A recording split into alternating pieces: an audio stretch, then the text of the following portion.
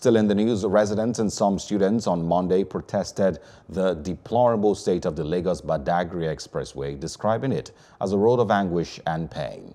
Residents blocked the popular Badagry roundabout for hours.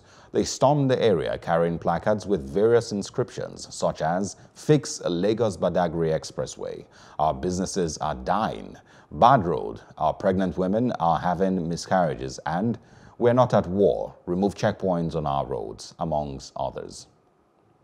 And joining us live is Sewanu Michael, an activist who is live on ground on the Badagry Expressway. Thanks for joining us.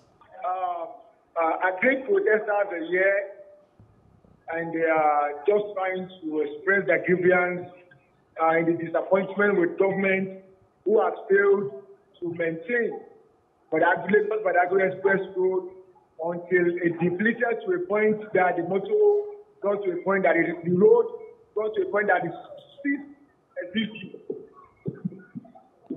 Have you been able to speak with some of the protesters over there?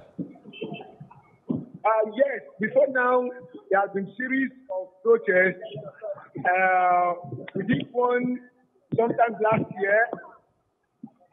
On October 1st, there was another protest, and some of our comrades were arrested.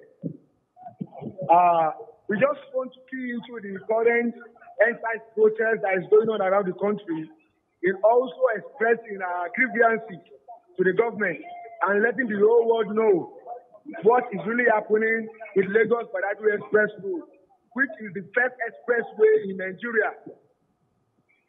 Okay, quickly, also talk about the traffic situation on the road as it stands. How bad is it, and what are the motorists they're having to deal with? The road is not existing. You only talk that the road is bad when it is existing.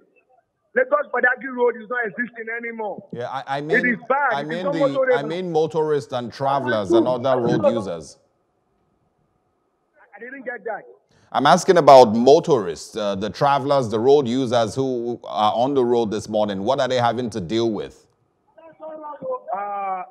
Luckily for us today, various road users have joined us, transporters have joined us, because the hardship of this road falls back on them. Because I had an encounter with a transporter some times ago who tells me that every week he spends about 10,000 naira running checkup and fixing parts of his bus. These are people that run from Maitu to Badagry and about.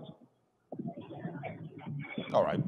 Michael, I want to thank you so much for bringing us up to speed with what's going on over there.